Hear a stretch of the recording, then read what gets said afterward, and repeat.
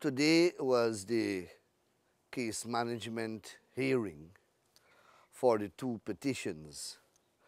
And what we must first understand is that elections petition is a unique and peculiar, very special type of litigation. As a result, it has its own peculiar rules, practice, and procedure governing the way it is filed, the way it has to be served, the documents that accompany it, and the way that it is eventually tried or heard and determined.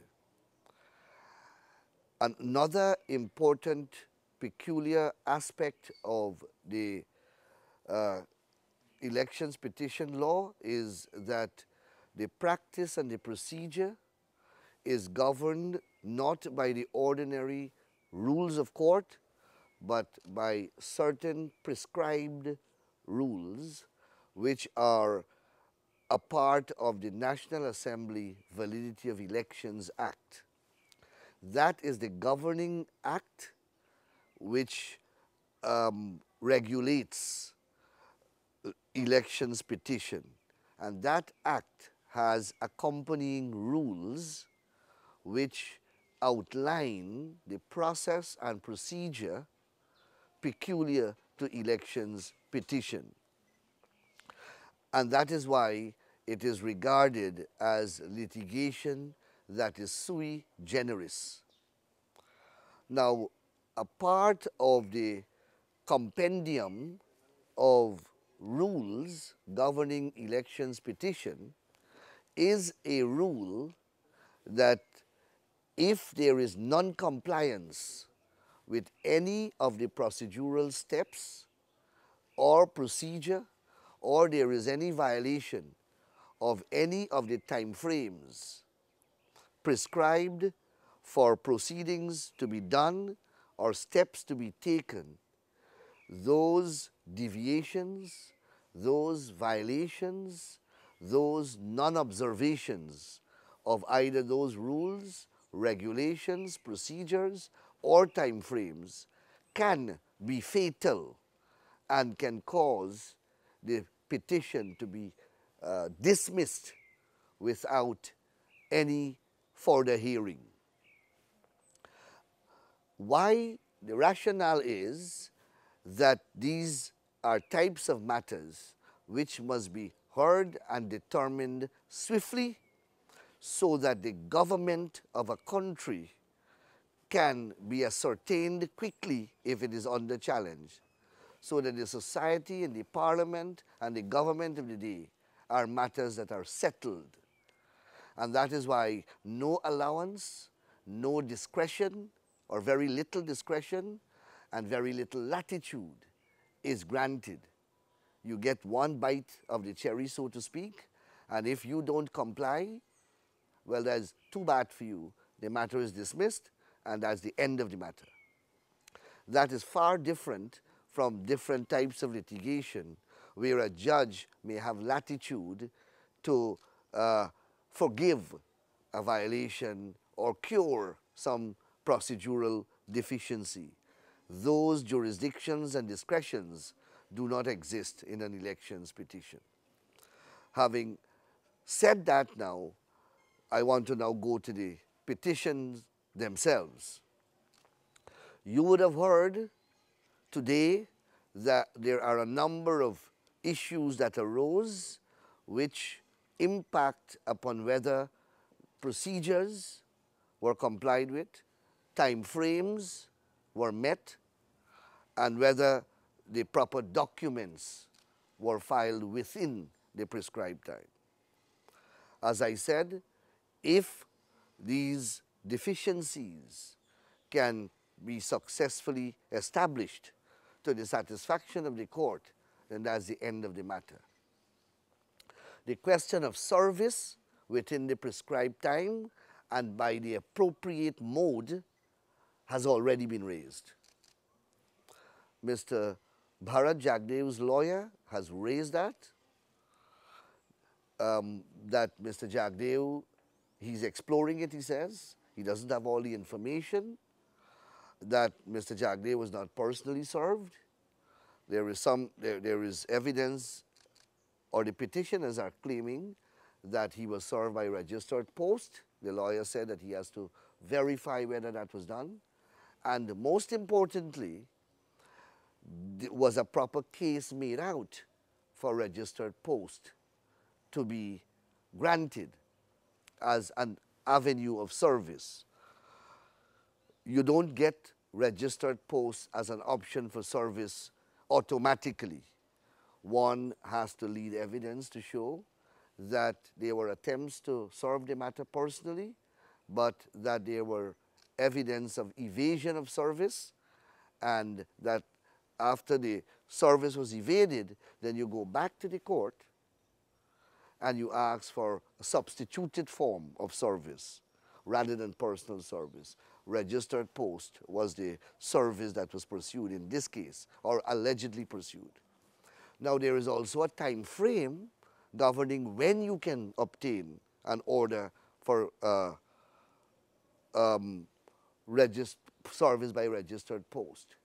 And there is also some requirements regarding the order that was granted in relation to registered posts.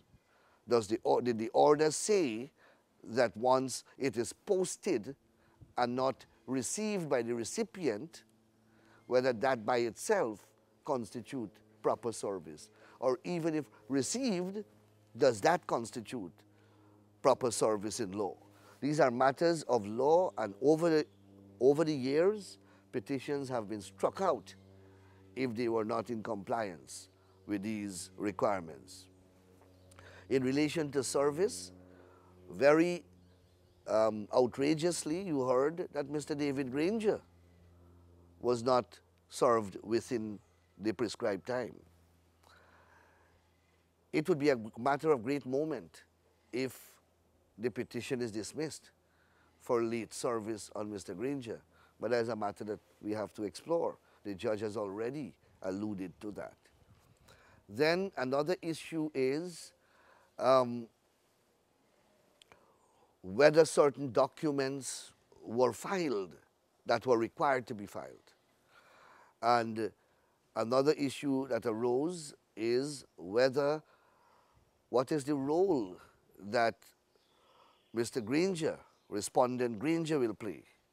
Is he contesting the petition? Is he opposing the petition? Is he going to consent to the petition? Will he not oppose the petition? These are all issues that are governed by principles of law, because one cannot approbate and reprobate in an elections petition.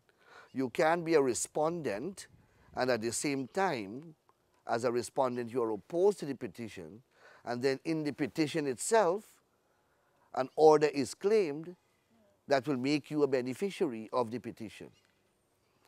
There's another legal issue, and another legal web that we have to untangle. The Attorney General has a peculiar role to play in an elections petition. The Attorney General represents the public interest. The public interest includes ensuring that there is compliance with the law generally, and compliance with the law in relation to an elections petition when there is an election petition. So the Attorney General has a sort of a roving jurisdiction and can point out any deficiency in the law and offer submissions to the court in that respect. An application was made by me to do so in this case and was granted. And the court has fixed certain time frames for Mr. Mendez to do what he asked to be done, and time frames were also fixed for myself to make submissions and any other lawyer who wishes to do so, having regard to the issues that have been raised. I believe the 24th and the 29th are the 2 days in November that the Chief Justice has fixed for us to return to the court, by which time I suppose all the tasks assigned by the Honorable Chief Justice would have been accomplished. And on that day, we are going for hearing. And then on that day, I suppose that a date for ruling will be fixed. Maybe the petitions can be disposed of by this process. In anticipation, or in recognition rather, of that reality, the Chief Justice did not fix any events beyond that. You know, there were orders made beyond that, and then she vacated the orders because for convenience, and decided, and I think quite properly so, if I may say respectfully, that it's important that we dispose of these preliminary legal issues before we deal with the substance of the petitions. The litigation has begun. It is at a very preliminary or embryonic stage, and it would be premature and perhaps a little presumptuous for me to offer a view on its outcome or likely outcome. But having read it, I am of the firm view that they lack merit, and I said that before.